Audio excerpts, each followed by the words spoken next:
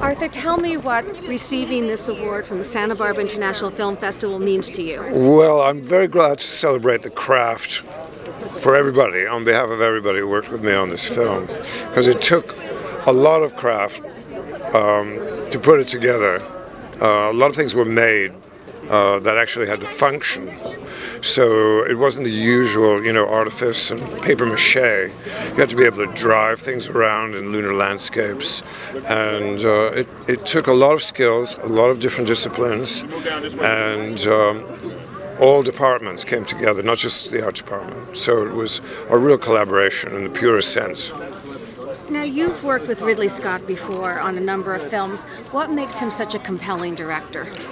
Well, I think, talk about craft, I mean, he's a master craftsman who takes something so dry and expositional as, you can compare it almost to a high school physics lesson, and makes it look easy and makes it sing. So I think he's at the height of his game, and really would call him the maestro.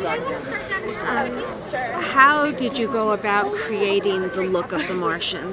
Well, first thing I did was I went to NASA in Texas, and I went to JPL in Pasadena, where they're actually planning a historic first mission to Mars. And I had a look around what they were doing. And they were great because, in the middle of planning that, they always found time for us, because they said, we do the engineering, you guys in film make us look cool.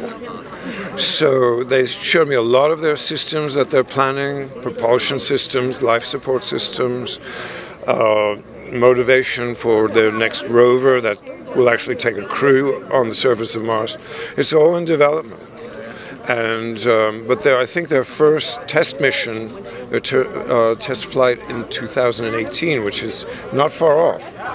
So that was pretty spectacular to see what they were doing. We took a lot of the elements of what they were doing and tried to put them together and make them look cool. Isn't that very much a case of art imitating life, life imitating art, the circle?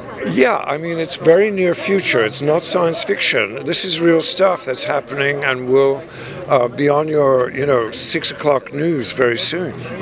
So what we try to do is embrace it and, finish the job, because most of what they're doing is very experimental and preliminary, and it's not finished.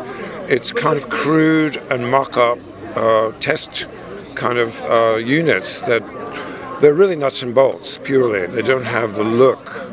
That's what we did. And we brought it to life and completed it. Maybe they'll use some of it. Hope they do. What's next for you? I've been working in developing a medieval fantasy set in the 15th century. Another world altogether. Thank you so much, and congratulations. Thank you very much.